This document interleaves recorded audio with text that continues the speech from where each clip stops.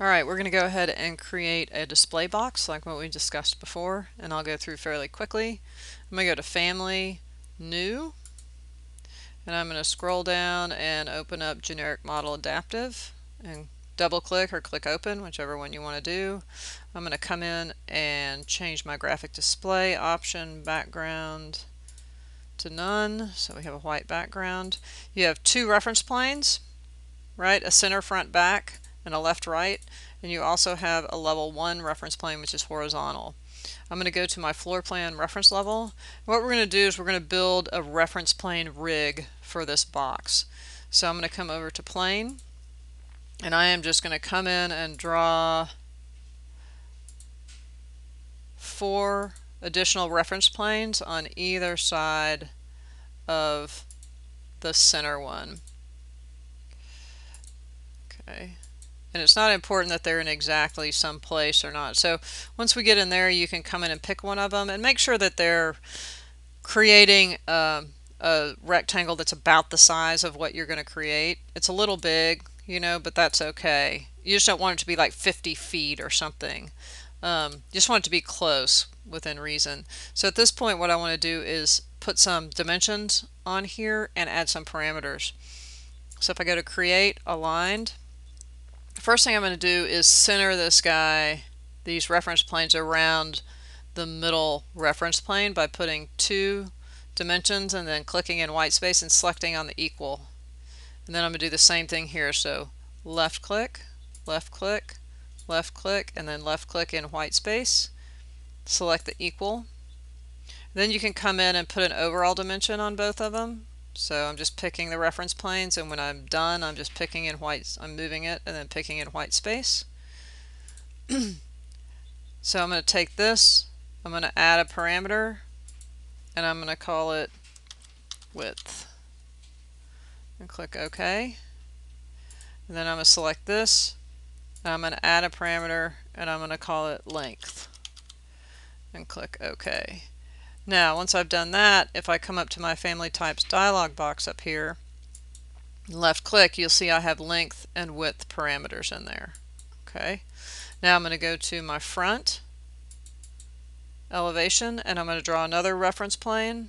So plane, and I'm just going to, this is going to control the height. So I'm just going to come up here and draw a reference plane somewhere up there and kind of zoom in a little bit. If I pick that, that's like 24 feet. That's a little high. I'm going to bring it down by selecting on, if you select on the object, so I'm selecting the reference plane, it'll bring up a temporary dimension, and you can select that dimension and say I want this to be 15 feet, and it'll move it down.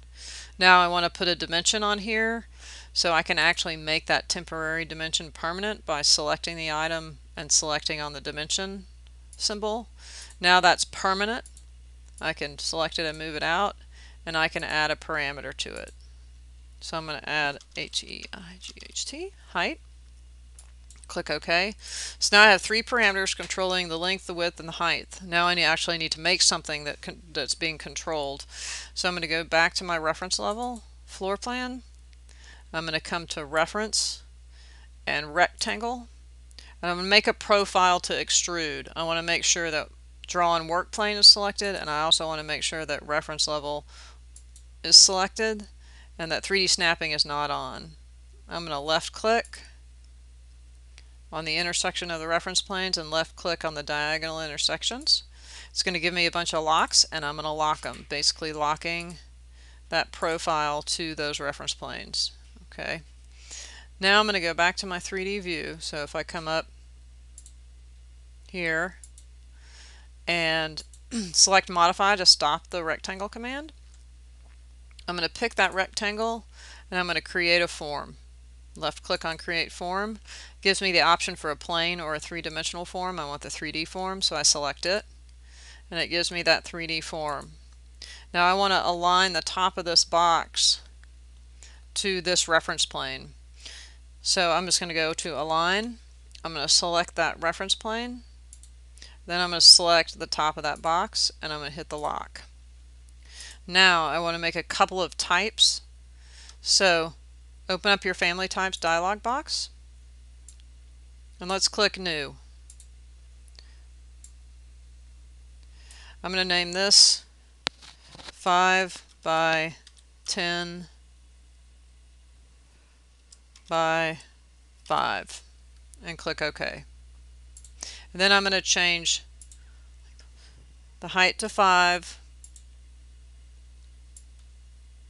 the length to 5, whoops, 5, and the width to 10. Okay. And then I'm also going to move that up so it goes length, width, and then I'm going to move height down so they're in the correct order. Okay. If I hit apply, you'll see that the box updates. If I go to new, and I'm going to name this 5 by 5 by 5, click OK, and we'll change this to 5 and hit apply. Okay. And then we'll add one more, and we'll say 5 by 5 by 10.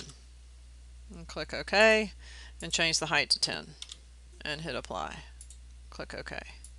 Alright, so now we got 3 different types of that. When I come back, we'll go ahead and put a frame on it. Alright.